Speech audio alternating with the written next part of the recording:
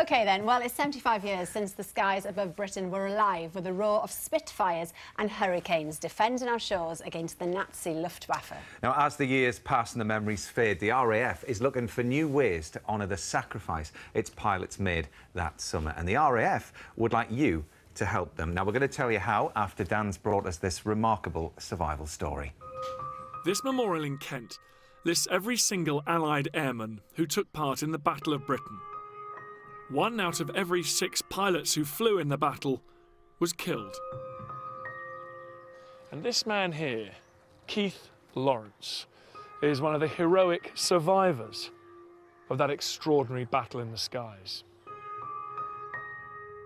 We were all in our early 20s and we all wanted a piece of the action.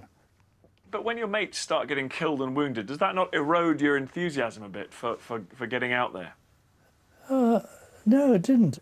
After we stood down at last night, we were straight off to the local pub, and as soon as we got there and the beers were poured, it was a case of, well, pity about poor old so-and-so today, and he was forgotten. Those who survived depended on a combination of courage, skill and determination. But they needed at least a small share of good luck as well.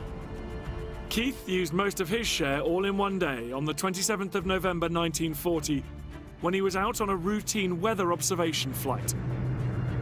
I saw 3 aircraft flash by underneath me, and I had a height advantage and turned that into a speed advantage to chase after them and make an attack.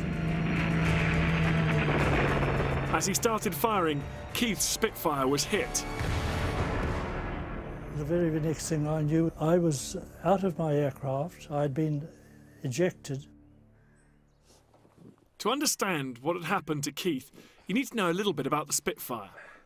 Over the top of the pilot's head was the famous, iconic Spitfire bubble canopy, which sealed them in. Now, Keith was hit by an explosion so powerful that his body was blasted upwards out of the seat, through the canopy and out into the open air.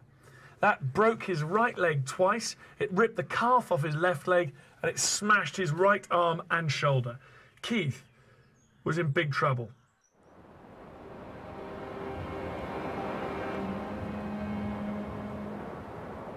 By the time I was down to 6,000 feet, I found that there was no strength in this hand to pull the D-ring for the parachute, and so I scrabbled around with my left hand, eventually got it open, and I found myself in a strong westerly wind drifting out to sea.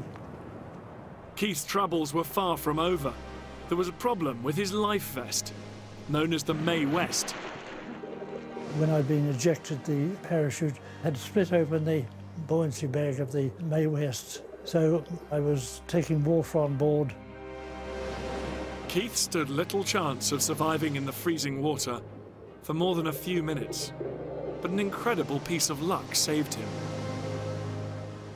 A great grey shape appeared alongside me, and a big strong arm came from over the side and picked me out. When I was taking in, I suppose, my last mouthful, very close to it. The lifeboat crew was only in the area because they were searching for another downed pilot, and they'd only been able to find Keith because he'd accidentally picked up the wrong life jacket that morning. The one he was wearing had little canisters here with fluorescent dye. These would release the dye when they hit the water. Keith's own Mae West didn't have those, so his life was saved by somebody else's life jacket.